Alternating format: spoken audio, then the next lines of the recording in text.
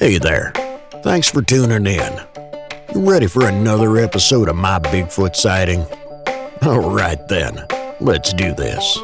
Seen a bunch of run-down no-horse towns where the church is the backbone, loves and the plow, and the five-string melodies grooving, with the farmland rows where the roots run deep, beyond the noise of the busy streets, where the songs of the South are soothing. When I hear the front porch picking down, home rhythm ringing out, I don't run from banjo music. Yeah.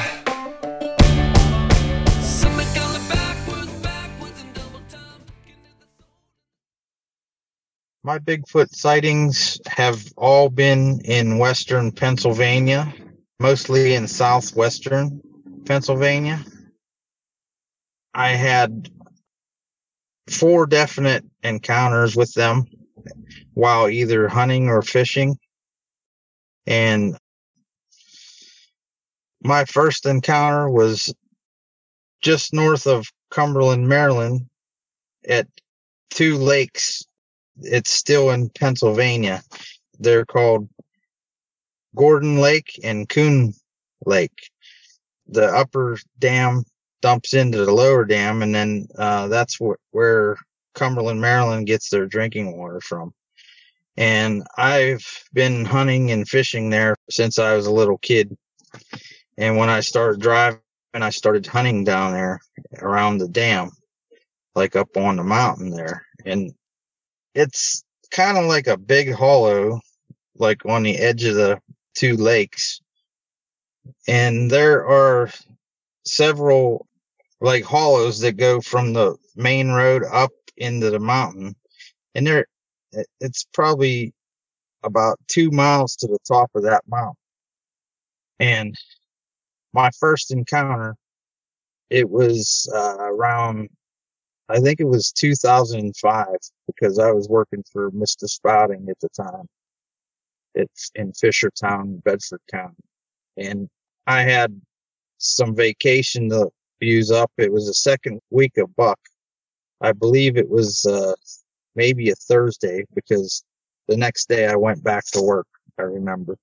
What happened was I went up in before daybreak. I already knew where I was going to sit.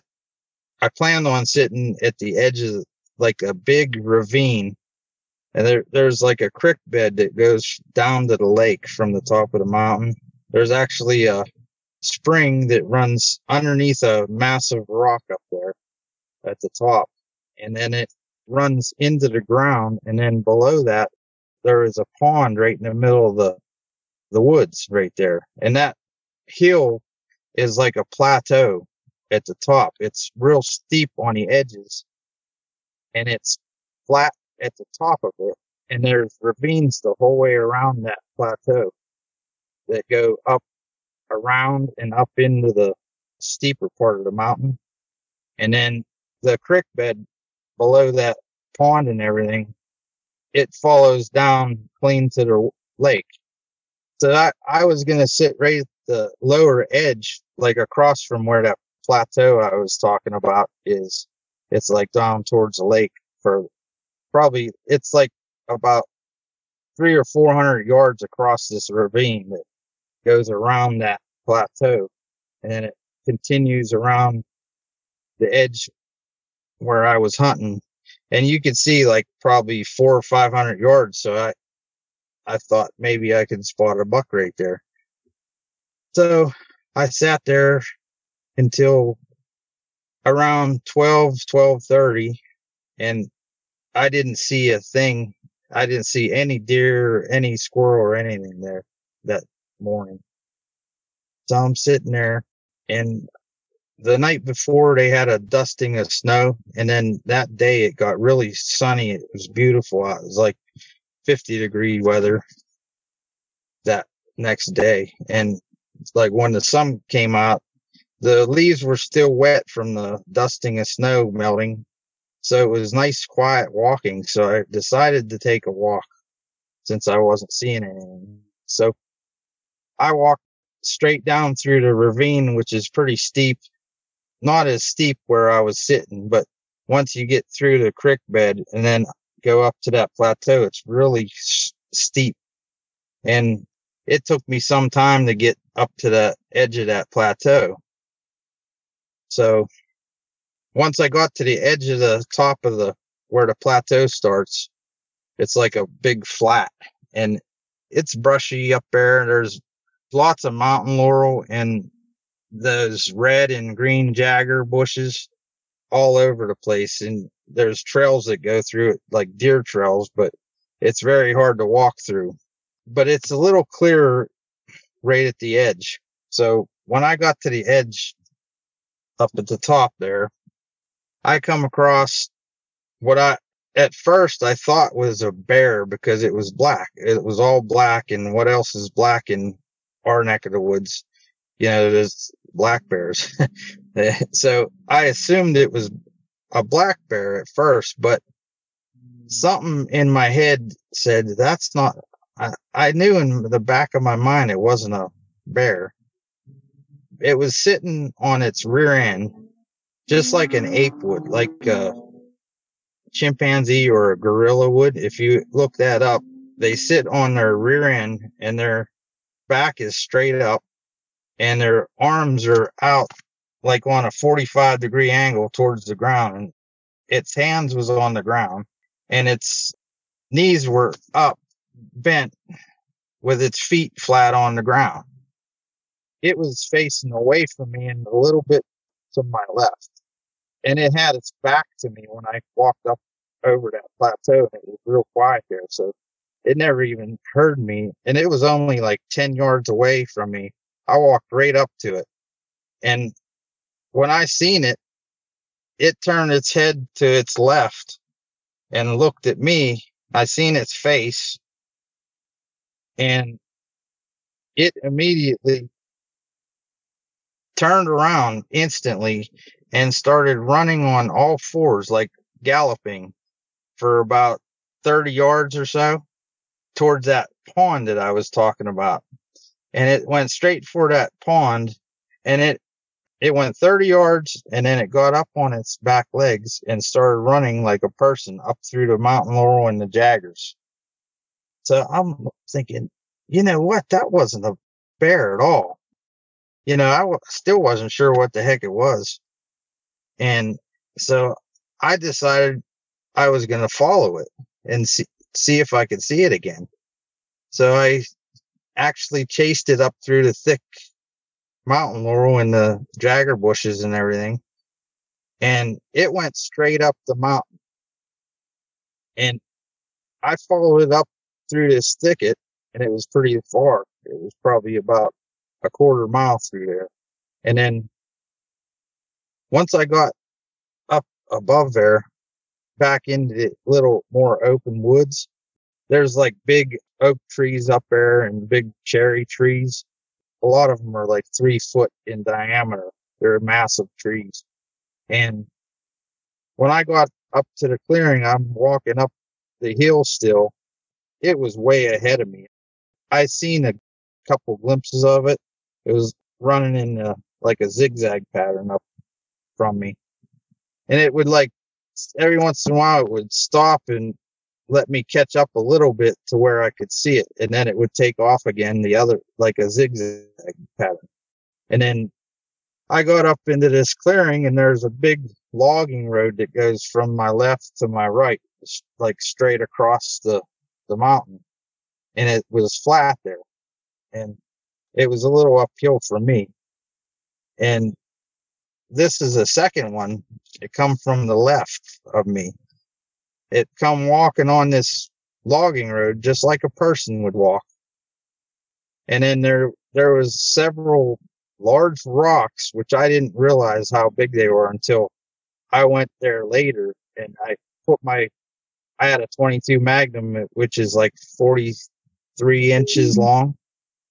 And the smallest rock that it stepped on was a foot taller than my rifle. So I'm thinking like 53 inches was the shortest rock. It would go to each rock along that logging road, and it would step up on top rock with its right foot, just like it's stepping up on a step. And it easily just pushed itself right up on there and stood up on the rock. And then it would look at me. It like turned to look at me and kind of look in the corner of its eyes right directly at me.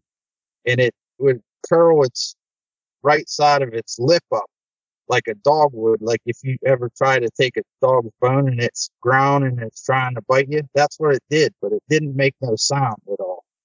But it kept doing that. It would step up on a rock, then it would curl its lip up at me like that and look at me, and then it would step back off the rock. And then it would go walk over to the next one and do the same thing. There was like 4 or 5 rocks. Well, there was 3 big rocks that were all bigger than 53 inches. The other 2 were up to my chest or to my neck. And it stepped up on them with one easy step, like it was effortless. And it would look at me. And then there was a couple smaller rocks in between the 2 last ones, big ones. And it would step on all them little rocks and do the same thing. And I thought, I'm holding my .270 rifle kind of pointed at them, but I wasn't intending to shoot them or nothing. I just wanted to see what it was, because they were so human-like that I never even thought about shooting it. I could have, but I never even gave that a thought because it was so human-like. And I just was curious to see what it was because I never seen nothing like that. So after it stepped on the second large rock, it stepped back down, and I took my rifle and I put my sling on my shoulder, and I stuck my hands up in the air as if to signal to it, I'm not interested in hurting you or nothing. So that's what I did. And then it stepped on that last rock, which was the biggest one. That was like almost up to my neck. That's how high the rock was. And it's triangle shape. It was pointed at the top. And it stepped up on that rock and it balanced itself. Like it put its arms out and its one other foot, its left foot, like behind it. And it like balanced for a second, like it was showing off almost. And then it stepped back off of that rock and looked at me, and it didn't snarl that time. And it turned up and started walking up over the mountain. There was like another deer trail that went straight up the mountain in the direction the other one went. So I let it get in front of me a little bit, and then I kept following it up the mountain. And we got up to where there used to be a tree that overhung a drop off right at the edge of the bottom of the mountain laurel, because it's at the top of the mountain. It's all real thick mountain laurel straight above there. And right at the bottom edge, there's like a drop off, and there used to be a tree that extended out over the edge of that. And there was a deer trail that went right underneath it, and you could sit in the Y of that tree. And like years before I even seen this thing, I crawled up that tree and I was hunting on it. And the deer would walk right underneath you on their trail. And you could easily just jump on them if you wanted to, And I thought, man, something's using this for an ambush thing to get a deer, I didn't know what it was, though, because there was like long, stringy hair stuck in the bark, and the bark was all worn down, and the bark was still on there. There was like little, long, stringy hairs stuck in the bark of it, and I never thought nothing of it. That was before I ever seen anything down there like that, and I just figured maybe it was some kind of animal hunting off of it. Well, the next year, a windstorm came and blew that tree down. And then in that same area right there, the next year, there was a new tree structure, almost like a hunting blind. But what was weird about this hunting blind was it was made up of, it looked like when it was made, it was green trees that were broken, and the bark was still attached to it. And they were wrapped around to make like a round blind around the standing trees. And I thought, how could a person break those trees and wrap it around like that round with the bark still attached to it in one piece, you know? And they were stacked up higher. There's like a log against the standing tree inside the blind, but it was high. And if I stood inside of that, I couldn't even see up over it. So I don't know if it would have been a hunter's blind. I mean, you would have to like step out of it to shoot through the logs, because they were like 8 or 10-inch logs that was broken like that. I don't see how any human could do that. So I'm thinking that was a structure for them to hunt in or something. I wasn't sure, but that's another story. I've seen 2 separate structures up there in that same area. And that one was recently. I actually thought it was all the same one, but I found my old pictures, and here there used to be a rounder one. The newer one is more of a triangle, and it's pointed towards a tree break and an X formation. I thought maybe it was some kind of sundial thing or that they use, but I don't know.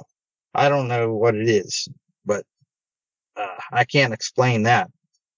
Anyhow, as I was heading up past where that old tree got blown down, I was following it up through there, and same thing. It was going like in a zigzag pattern, and it would let me catch up to it. I'd lose sight of it, and then I'd come up about 100 yards, and then it'd be like 100 yards away from me, and it would be going the opposite way that it was. I kept following it up the mountain, and I got into that real thick mountain laurel, and there's one trail that goes through there. It's clay. And at that time, there was very little leaves on the trail up through there because of the mountain laurel was so thick. So when I got up in there to where I couldn't see like 10 feet in front of me, I heard more than one running up on that trail. You could hear their feet slapping on the clay, on the ground. And I thought, I better turn around and get out of here. I didn't give up, though. I went back down to where that tree fell over, and I went out into the open woods to the left, and I circled back up to the top, and I seen that same one. It was walking very fast, like a speed walk, and it looked back at me over its left shoulder, and it walked around the yellow gate up at the top, and it's posted land way at the top. Somebody else, I think that some kind of outdoor club owned it or something. I'm not sure. I had a loaded .270 rifle, so I stopped following it then, and I said, I better get out of here. And so that was my first encounter that I had down about probably 10 miles away from Cumberland, Maryland, at Gordon and Coon Lakes, right where the upper dam is. That's where I seen it. So my second encounter happened in that same general area, but it was right where the upper dam dumps into the lower dam. There's a long bridge that goes across the dam, the upper dam, and the spillway goes right under that bridge, and it drops about 100 feet down to the lower dam. Well, I was on the upper dam side. Well, let me explain how it is there. When you cross that bridge, there's a little path to the left of the bridge and it to the right of the bridge that goes down, and you can fish right next to the breast of the dam or the bridge, which is the same thing. If you go up probably 100 yards, there's a pull off to the left, and there's like a pretty large about a 70 feet round parking space where you can park your car in there. And then there's a yellow gate at the bottom. There's a trail that's like about 4 or 6 feet wide that runs across the road from the opposite side from the lake. It comes down the mountain from very close to where I had my first encounter. It's like the next hollow over from there. So that trail comes down across the road and right before that parking lot that I was talking about. And it goes straight down to the lake. Well, I parked my Nissan Pathfinder right in the middle of that parking lot, like a little bit away from that yellow gate. I didn't want to block the gate or nothing. So I had it face down towards the lake. And I went over right next to, like, if you go back towards the bridge, I went on the upper dam side of the bridge, or the breast, and I was fishing right next to the bridge. And I was catching really nice 12, 13-inch bluegills. And I was catching them left and right there. And I was just throwing them back. I wasn't even keeping them. They were just fun to catch. It was in the evening. It was right before dusk. And I continued to catch fish. And I didn't want to leave. And it was getting dark. But I didn't care because I was catching fish. So all of a sudden, I heard one roar, almost like, it sounded a lot like a bear, the first roar. And I thought, wow, I better pack my stuff and get out of here. So my plan was to walk back up the path towards the main road, right beside the beginning of the bridge. And I was going to walk up the road to my car, which is only 100 feet up the road.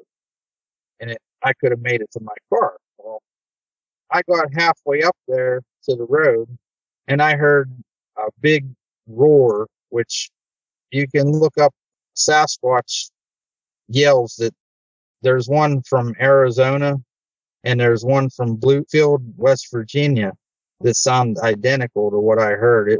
It just sounded like a man yelling at the top of his lungs, but it was much deeper and much louder than any person could yell.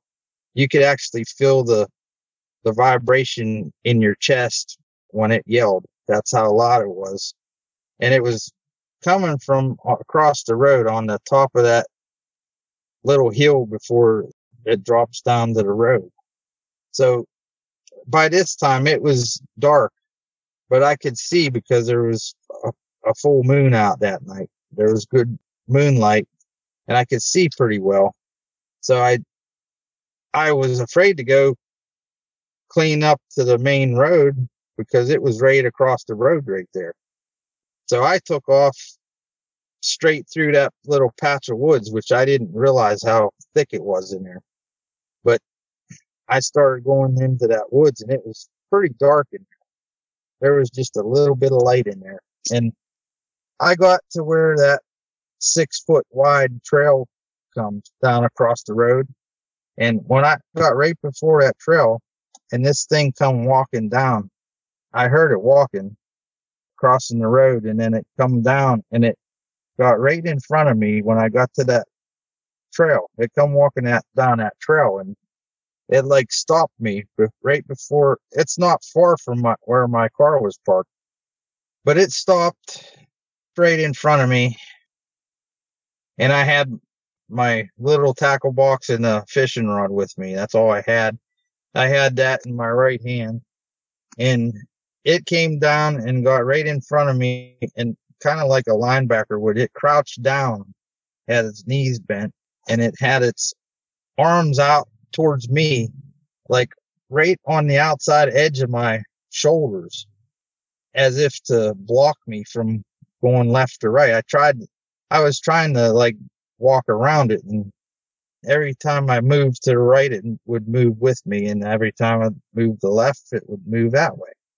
And then it started grunting at me. like making like grunt sounds. And then it started poking my chest, and then it smacked my shoulders like it was trying to intimidate me or scare me or something. And then all of a sudden, its eyes lit up red. I freaked out. I never seen nothing like that. I never seen eyes like glow like red, beet red. It had big pupils, but its whole eye was glowing red, both eyes. And this thing was so wide, it was like probably twice as wide as me. And when it was crouched down and had its knees bent, I was like eye level with the bottom of its pectoral muscles. I could see its abs and its muscles and everything. And I could see long, dark hair all over it. In the moonlight, you could see the top of the, like, real stringy hair on the top of its head, like wild hair. And it looked like a wild man. And when its eyes lit up, I freaked out, and I like backhanded its left arm with the back of my left hand. I hit it as hard as I could, and I ran towards the right at the same time, hollering. And when I did that, it startled the heck out of it. And it took off down towards the lake, and I ran to my car as fast as I could. I got in that thing, and I was out of there in no time. I actually thought I was going to die right there, because it confronted me there, and it wasn't going to let me around it. And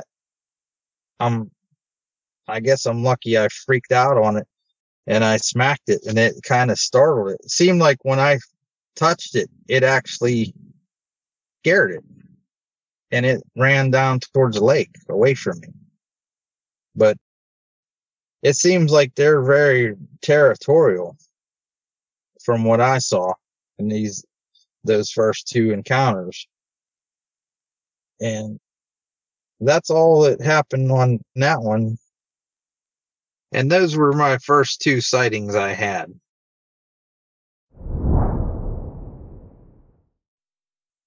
If you'd like to be able to listen to the show without ads and have full access to bonus content, that's an option. To find out how, please go to mybigfootsighting.com. My Bigfoot sighting happened in Birmingham County, Ohio. In 2008, September, me and my ex-father-in-law, we were hunting in Birmingham, Ohio County. We were there all day from 6:30 in the morning till 5:30. And when we was about ready to leave, a big old deer come through. So we started, walking toward it. And he was supposed to went down one tractor path, and I was supposed to walk down another tractor path. And I walked through this little, probably 5 feet of tree line, and I jumped into the lime bean field, and my big deer was over at the end of it. So I'm sitting there waiting for my ex-father-in-law to come through the other path, and he never showed up. So I started walking toward the deer, and something caught the corner of my eye. So I looked, and I'm screaming, and I thought it was my father-in-law. Then I looked at the deer looked up and seen it, and I looked at the deer again, and it took off. So I hurried up and ran back through the little 5 feet of wooded area, tree line, and it was probably like maybe 10 feet from me, and I'm yelling at this thing, and it would not turn around at all. It looked like a big old orangutan on 2 legs. So I figured it was probably about 16 years old. So I drew my crossbow up and put the sight right on his head. And I was going to fire, but something told me not to. Because it was like saying, don't shoot, because the arrow might not do nothing to him, and he might come and get you. And so I just stood there and watched him walk into the woods, and where me and my ex-father-in-law were sitting in the tree stand, he could have reached up and grabbed us. He walked right under it and took a left and just like kind of vanished. So then the fog kind of like disappeared too. And I turned around. My ex-father-in-law was in the truck flashing his lights, trying to get my attention. So when I backed up, I had a feeling that there was no one or something watching me, but it was him. He just kept walking and just like turned his head a little bit, but I couldn't see his face because he was too far into the woods at the time. But I say he was about at least 7 foot and about 350 pounds. He was in between LeBron James and a Shaquille O'Neal body type. His arms went a little past his knees. He was kind of muscular. I wish he would have turned around where I could see his face or her face, because to me it sounded like it was death, because I did the hoot and hollering and everything at this thing, and he would not turn around. He just wanted to keep walking like he was on a mission. In the land, there's no hills. It's just farmland. And where I'm at up here in Ohio, we don't have no bears. We don't have no lions. We don't have no elephants. We don't have no tigers. The only thing we got here is coyotes, rabbits, and deers, squirrels. We don't have no dangerous animals here. So to me, I was like, that's a Sasquatch. I finally got to see one after not believing everybody saying these things exist. Well, I didn't believe it at first until I finally got my sighting. And to me, I think I was the chosen one. Just like the rest of the people that seen them. They were the chosen ones. And the second time I thought I heard one was when I was in Coshocton. And I was coming down the mountain. And it was like 6 o'clock and it was getting dark. And the only thing I had was the moonlight coming through the valley. I heard 2 ruckus, one on the side of my left and one on the side of my right. So I started walking backwards, and I had my muzzleloader at the time. Well, it kept walking. Both of them kept walking.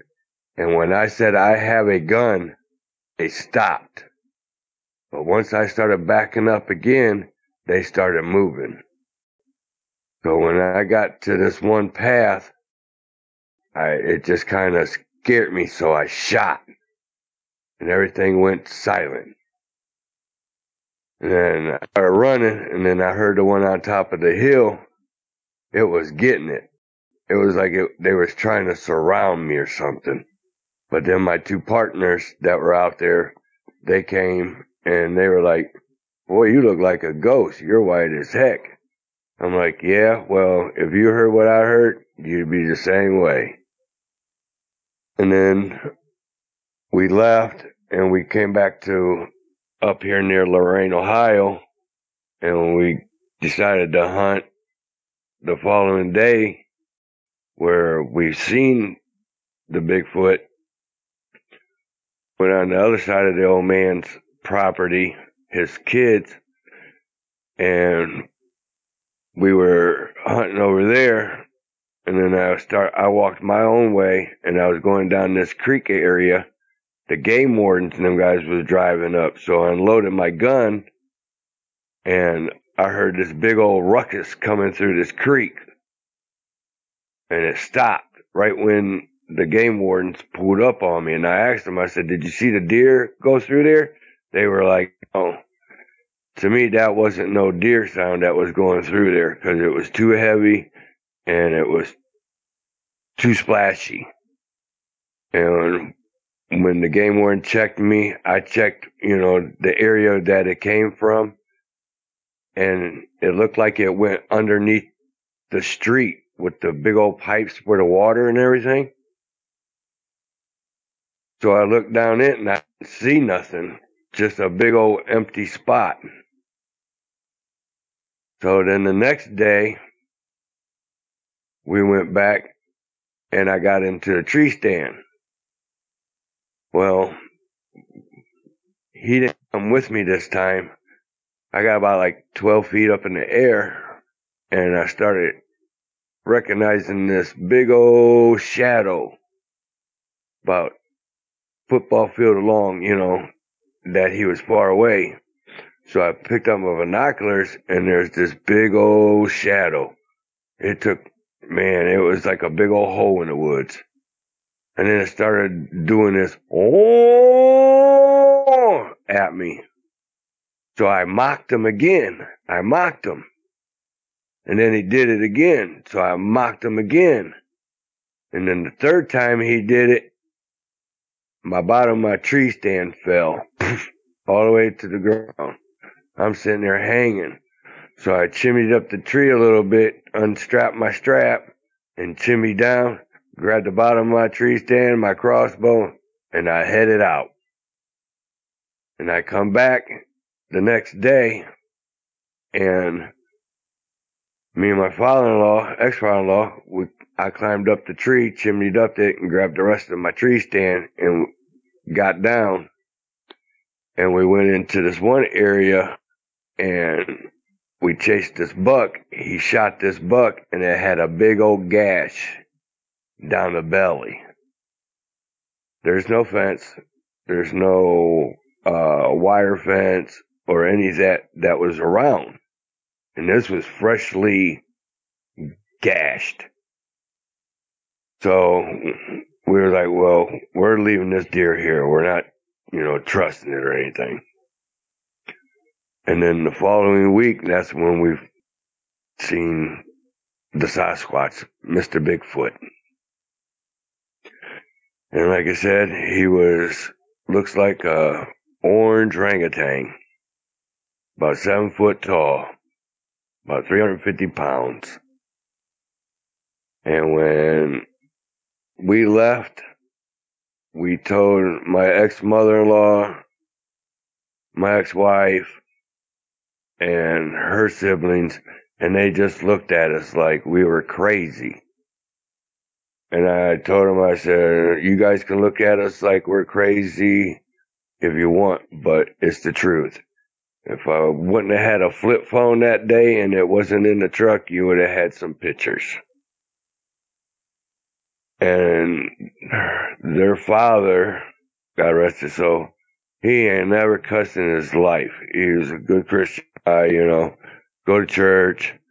He did his, manly thing, hunt, whatever. 'Cause he was raised in West Virginia, Pennsylvania. And I never heard him cuss, and he told them, yeah, and I told Mark to get that blank out of the woods before dark. And I looked at him and I said, well, you was there with me, and it was only 5:30. So my feelings on all that, I do believe I put the word out there. The only way that these people would actually believe you is if they had the experience that I had. And I can tell the same story day after day, because that's what happened. And then about 4 years later, my hunting partner passed away, and I'd never been in the woods since. Then I went back 2 years ago and put some apples on the tree stand. Well, I went back and they were gone, because I nailed them to the tree stand, and they were gone. They were grabbed up and disappeared. So I know he's still hanging out there. It's on a farmland. The woods is probably about 80 yards as a football field. And that's all it was. And there's a bunch of farmhouses all over. When he made that sound, I thought it was a cow at first. And I'm thinking, well, there's no cows here. But I got that noise, his call in my head, and I can do it excellent, just like him, because I mocked him. And every time I talk about him, I get the chills. I tell my friends, I tell my nephews, I tell everybody, even at work. And I keep telling them, go to the woods. Go here, go to Coshocton, go to Salt Fork, and you will see, and you will believe. Now, there's two things that I do want to see. I want to see an alien, and I want to see the man upstairs. And that's the only way that we can all believe. Whew. Oh my.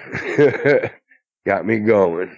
But yeah, my experience was real, and I would love to see him again, but not that close.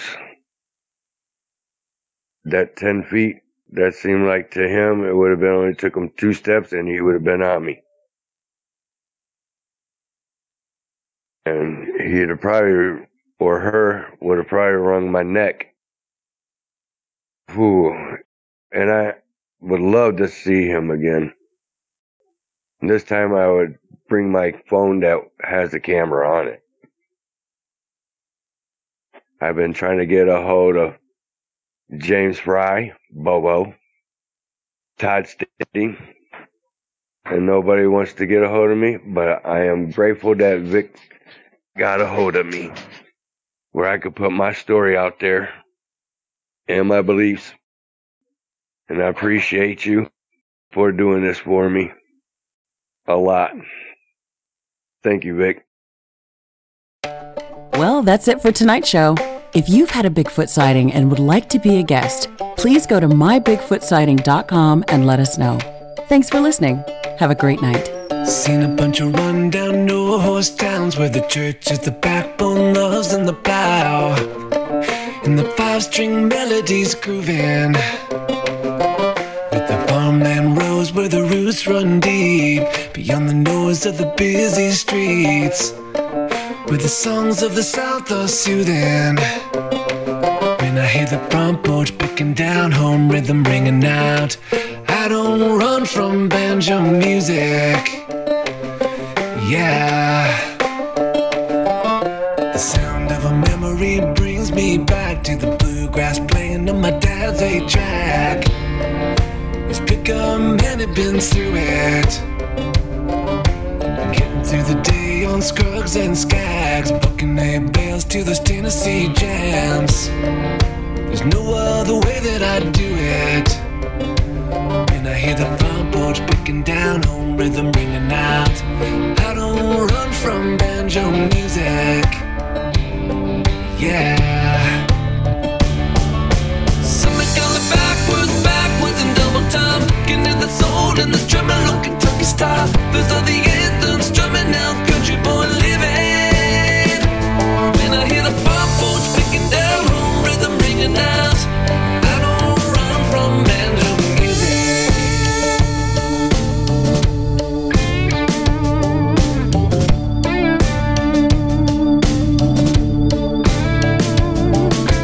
Pace of the city life drives me wild. The only tune is the cars rushing by, with the bass on the stereos booming. When I hear the front porch picking down, home rhythm ringing out, I don't run from banjo music. Yeah. Something going backwards in double time, getting to the soul in the tremolo Kentucky style. Those are the anthems drumming out, country boy living. When I hear the front porch picking down, home rhythm ringing out, I don't run from banjo music.